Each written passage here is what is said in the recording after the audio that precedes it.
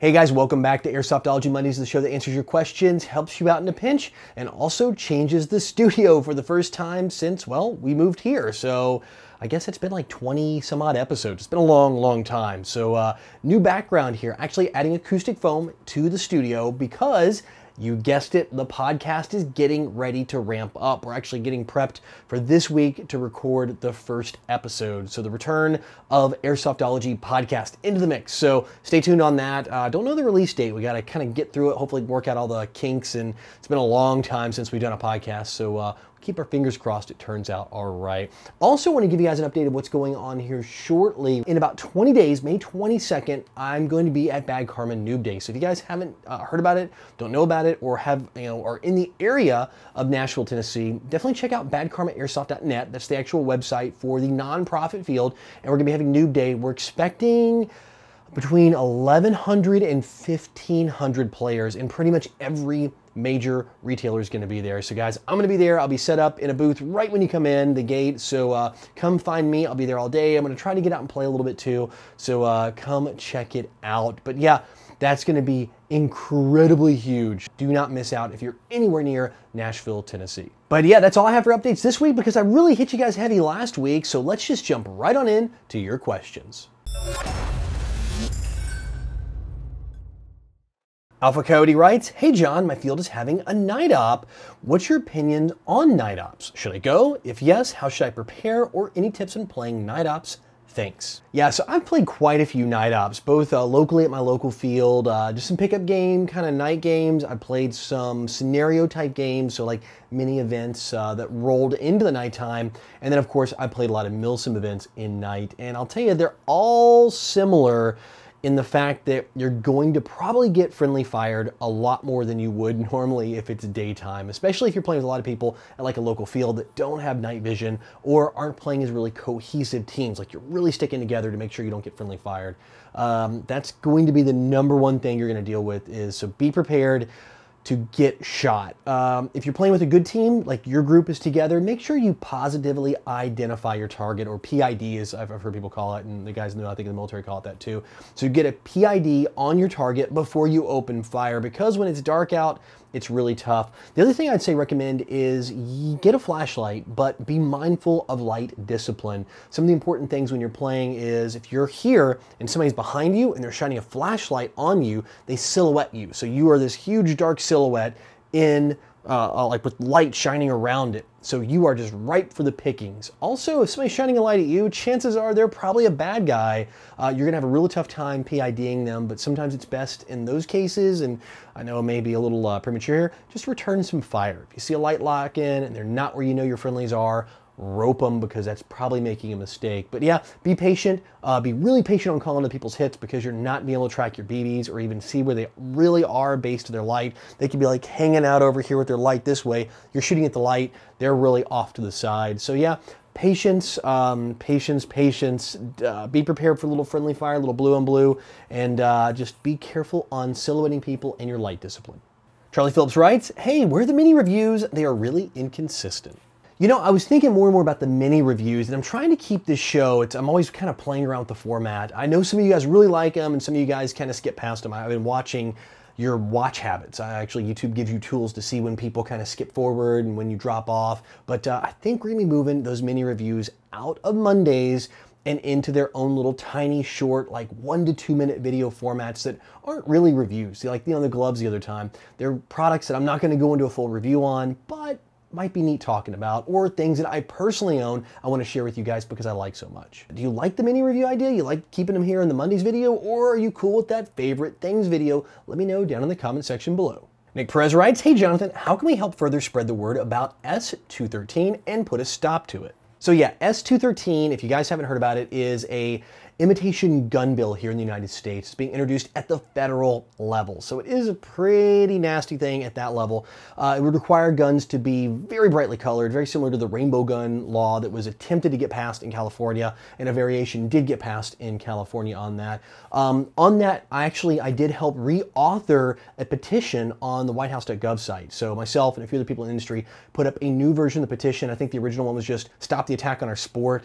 While very great in a message, it really didn't convey professionally what we really are trying to say to make sure that we're getting the attention we need when it gets the enough number of votes. So yeah, I've already done that. I've been helping getting the word out, and yeah, it's really important. Although I think in the current climate, the likelihood of it passing is probably less than half, but it doesn't mean we don't need to fight this thing tooth and nail. So yeah, guys, I'll get a link to the petition down there in the description below.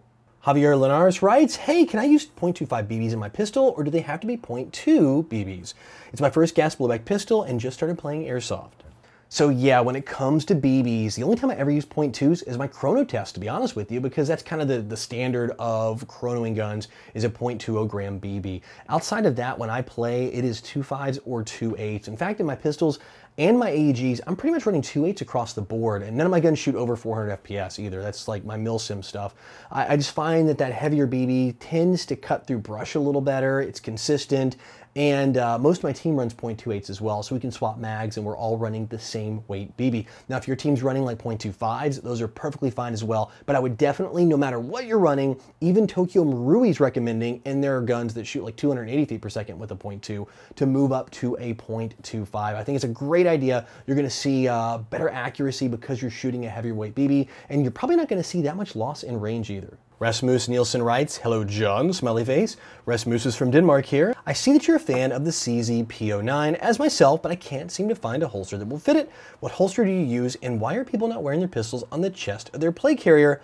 Love from Denmark. You know, it's funny you mentioned that because I just got my holster in for my P09 right here. Now, I got the drop leg as well. This is a Phobos holster. It fits the P07 and the P09, and these things in US prices are right around 30 bucks, so very, very affordable. I went ahead, I like mine to run a little lower because I run a belt and a lot of stuff on my belt, as well as a plate carrier that sits a little bit lower because I carry a lot of gear for my big ops. So I did have the drop leg thing going, but you can run a little higher on your belt if you want to.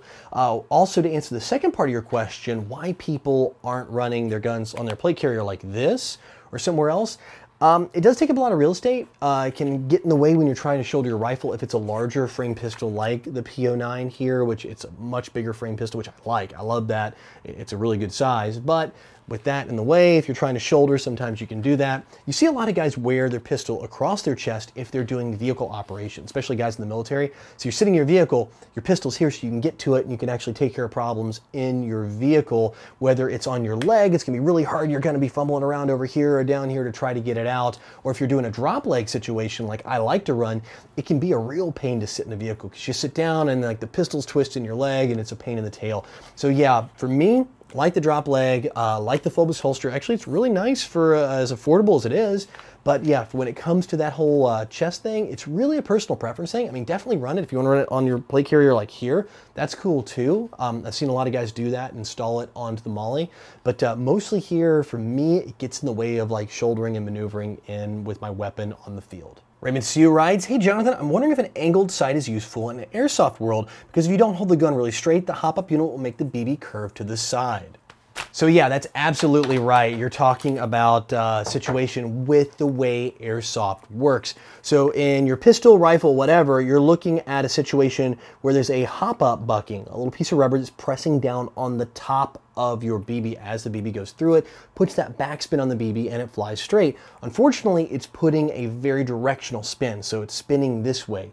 But if you twist your pistol or rifle with like an angle sight, for that example, when you go sideways like this at a 45, it now spins it off to the side. So yes, it will absolutely put a curve on your BB. And that's why you really don't see iron sights at a 45-degree cant in Airsoft used very much. Now, I have used that when I'm actually playing. If I need to get a shot, I've noticed there's a little bit of wind or whatever, and I'm trying to compensate. Sometimes I will twist to get that curve on purpose. That's actually an advantage there.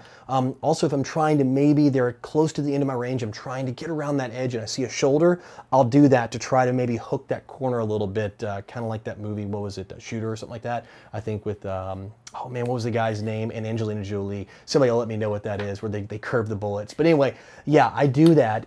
But as for the angled, like the 45-degree sights, I probably wouldn't do it. I mean, if you want the look and you want to kind of make it look cool, put it on there, but it really will cause a problem for you if you're going to be shooting your gun and using those 45-degree sights.